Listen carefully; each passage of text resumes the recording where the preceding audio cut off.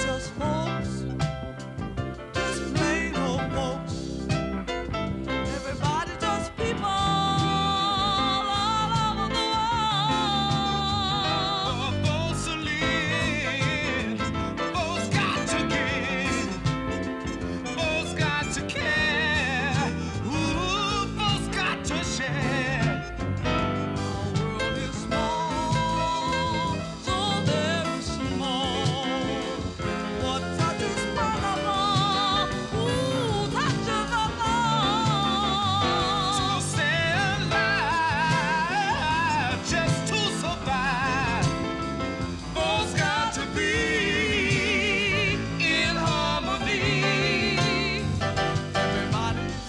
Everybody just folks, just plain old folks, just plain old folks. Everybody's just folks, everybody just folks, just plain old folks, just plain old folks. Everybody's just folks.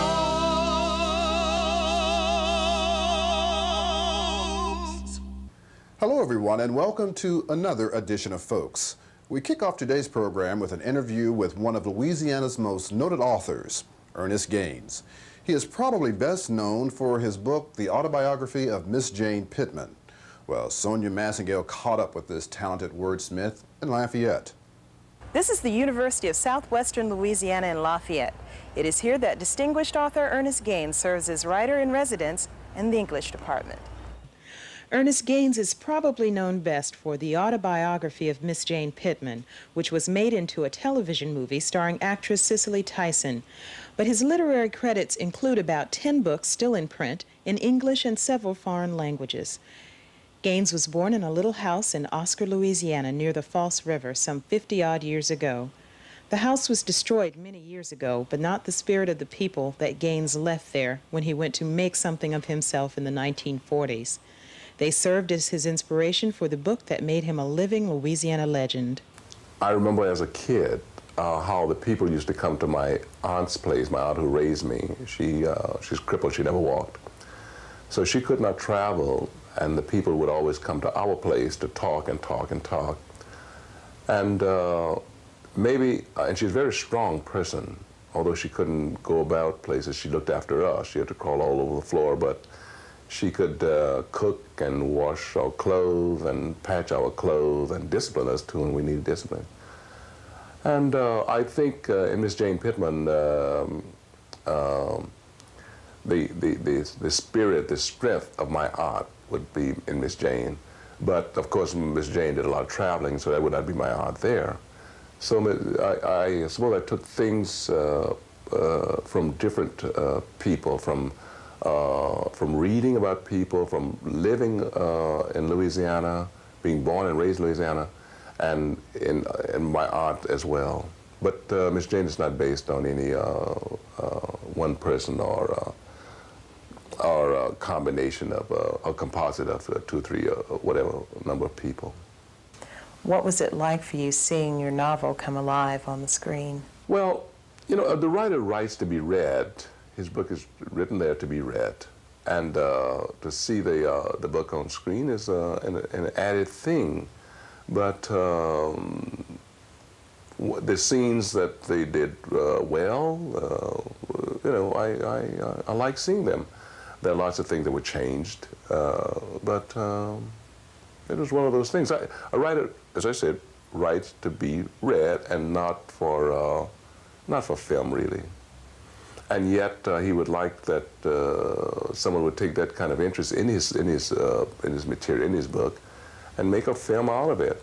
It helps sell the book, it promotes the book, and it makes the writer known. You've said that you wrote more effectively about Louisiana when you were in San Francisco. Why is that? Well, usually most of the things that I write about takes place in the past. And if I were to go back to this plantation where I grew up, or go back to the area where I grew up in Pankapee Parish, things have changed so much that if I was there, I would not see what I wanted to write about. So what I can do and what I do is to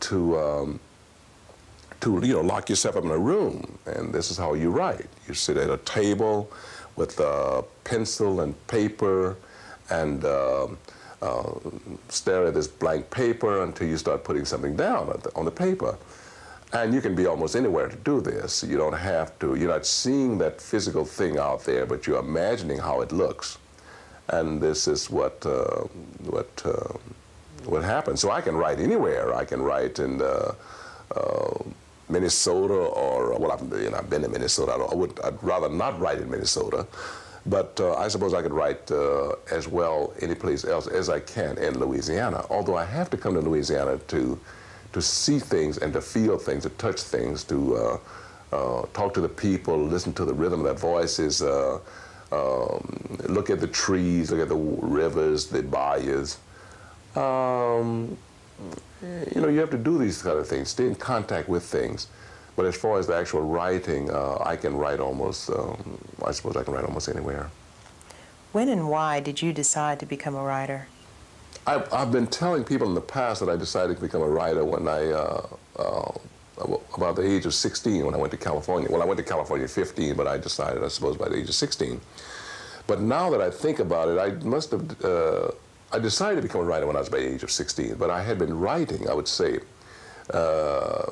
since the age of 7 or 8, because I used to write for the old people on this plantation. Many of these older people had no education at all, and they could neither read nor write, so I would write the letters for them, and I would read the letters back which they would receive. And so I started writing at that very early age. I suppose at the age of 7 or 8, I could write as well as many of them could, the older ones I'm speaking of, because they had no education at all.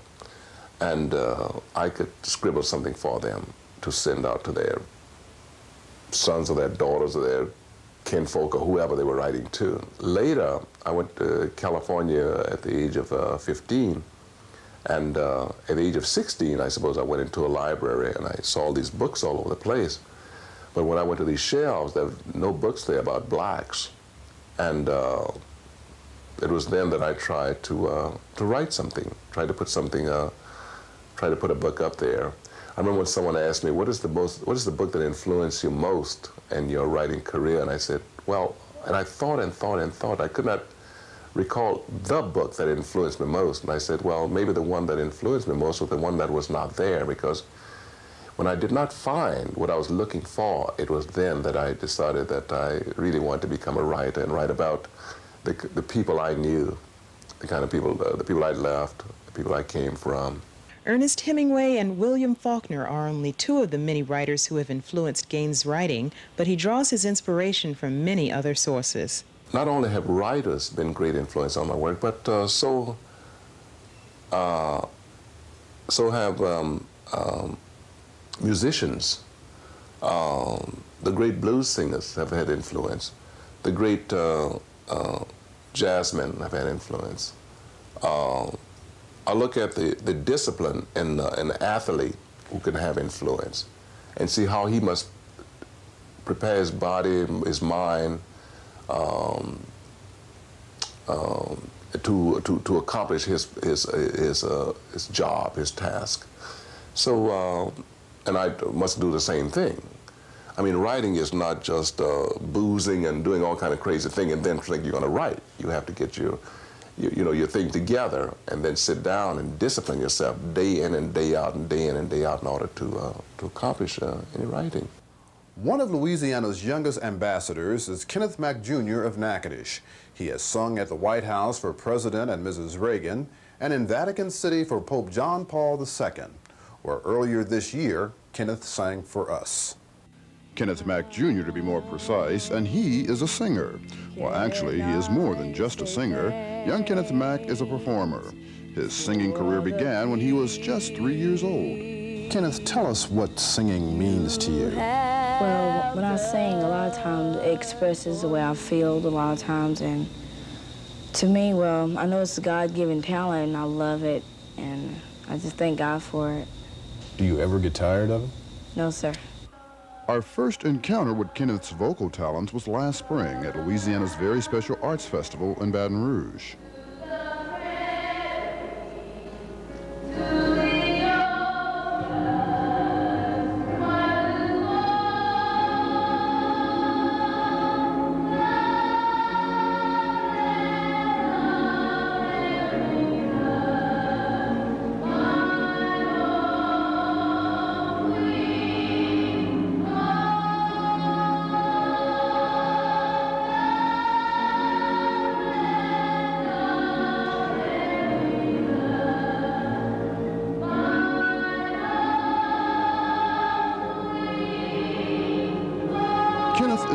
youngest of 3 children, and his parents speak of him with a great deal of pride.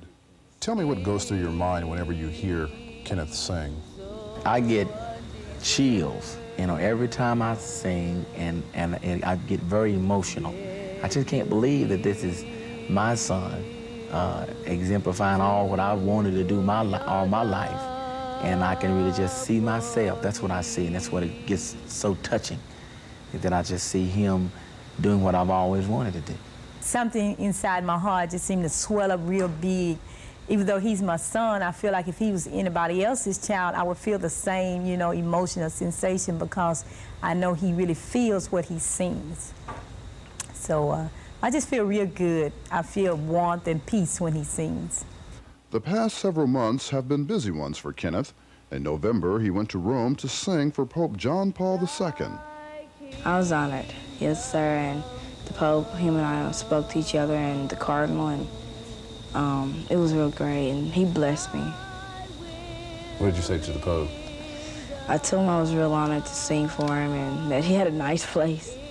It was an exciting experience for the both of us, and I feel like he was really doing something that God had chose him to do, and he was not honoring, you know, the country, you know, representing the country, the United States, but also many others that, you know, really look up to the Pope and speak highly of him.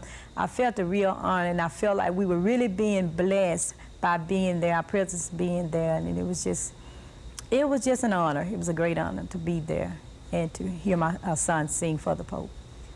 And in December, the Mack family visited the White House, where Kenneth sang for President and Mrs. Reagan. What was it like singing for President and Mrs. Reagan?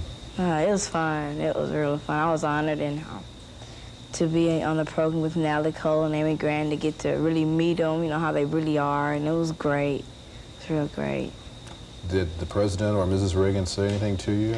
Yes, sir. I had a my family and I had a personal artist with the President and his wife, and we took a lot of pictures, and they gave me a birthday present. The Washington trip, I was there on the set to see it to happen, to see it all get formed up, and now that's when the sensation started. I really started seeing the future that could come in to play, and I was excited. I was like a rooster, head up, chest out, very proud, very proud. The publicity resulting from Kenneth's trips has been overwhelmingly great. He has made several appearances on network television and has captured the attention of many newspapers. What kind of effect do you think all the publicity over the past several months is going to have on your son? It's going to have a profound effect, not only for our family, our church family, our community. Everybody's backing him. I mean, it's uncanny how people are so supportive of him, rather than being envious or whatever. People are behind him.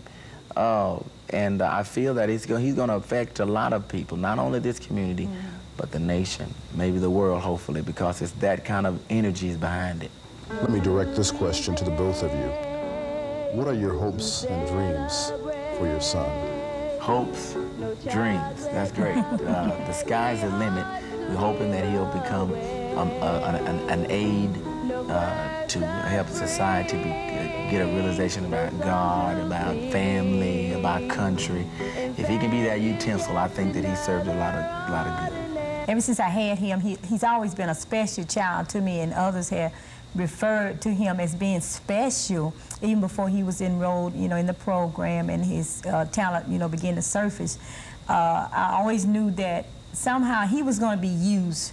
You know, he was going to do something real great, and I just really appreciate what he's doing now. His singing, it has touched so many people, and it touches me, you know, when he sings. So I feel like from here on out, you know, that the Lord will continue to use him to minister to other people, and so they can feel what he feels when he sings, because when he sings, he wants others to be touched and feel the same way he's feeling at that time.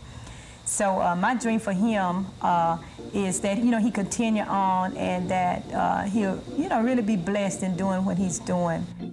I'm falling head over heels in love with Jesus. I'm falling head over heels in love with him. For he has turned my life around. Once I was lost, but now I found I'm falling head over heels in love with him. I'm falling head over heels in love with Jesus. I'm falling head over heels in love with him. For he has turned my life around. Once I was lost, but now I found I'm falling head over heels in love with him. I thought I knew what love was all about, but I had known the love of friends and family. But when I met the one to save me, I found out that this love was love I thought could never be. I'm falling head over heels in love with Jesus. I'm falling head over heels in love with him. For he has turned my life around. Once I was lost, but now I found I'm falling head over heels in love with him. For he has turned my life around. Once I was lost, but now I found I'm falling head over heels in love with him.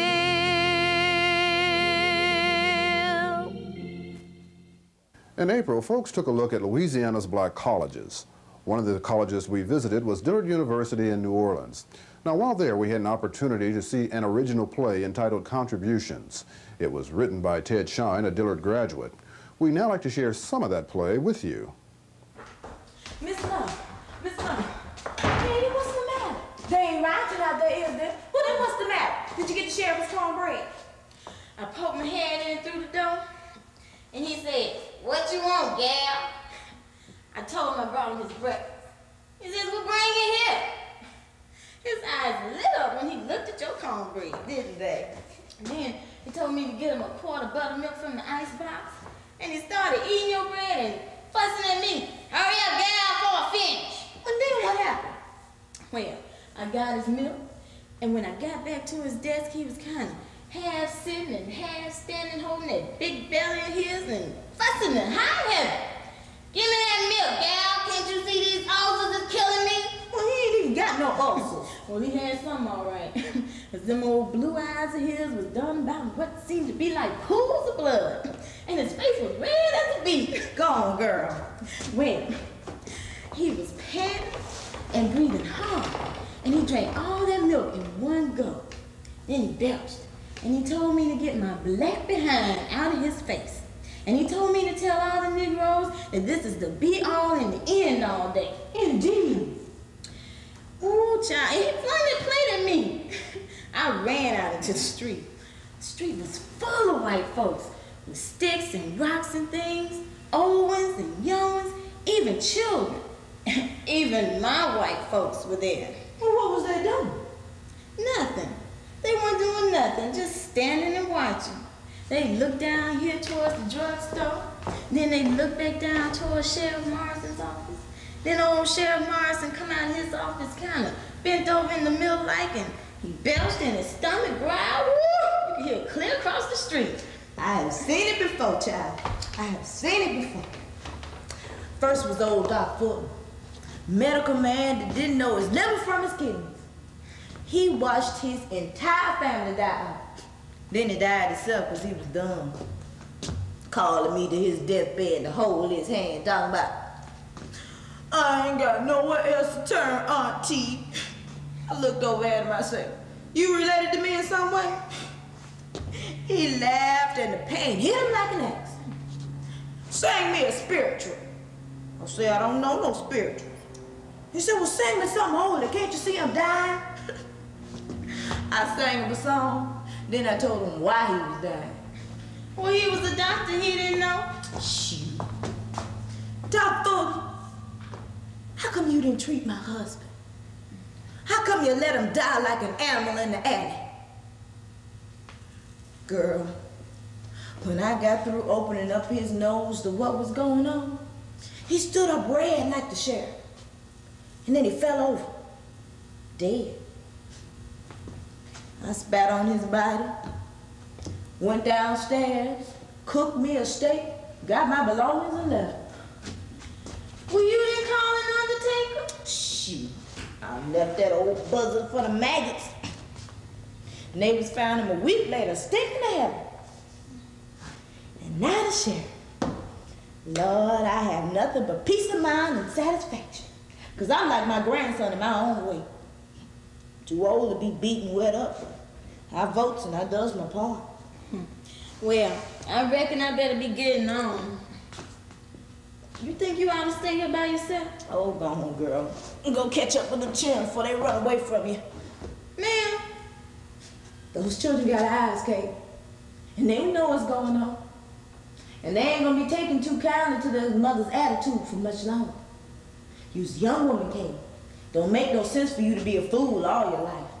I don't know what you're talking about, Mrs. Love. Well, you'll find out sooner or later. Just hope it's not too late. Thank you for the favor. Yes.